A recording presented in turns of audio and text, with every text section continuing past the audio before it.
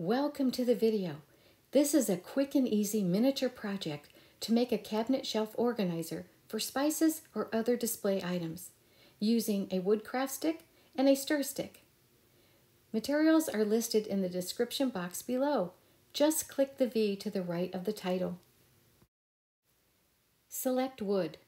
We need 4 1.5-inch pieces. Cut 1 from the craft stick and 3 from the stir stick. Next, glue the 3 stir stick pieces together. Lightly clamp on edges and center. Let dry.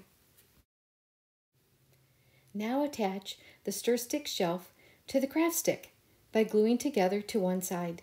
Lightly clamp. Once dry, you are ready to display your items or color and decorate your organizer with markers and stickers.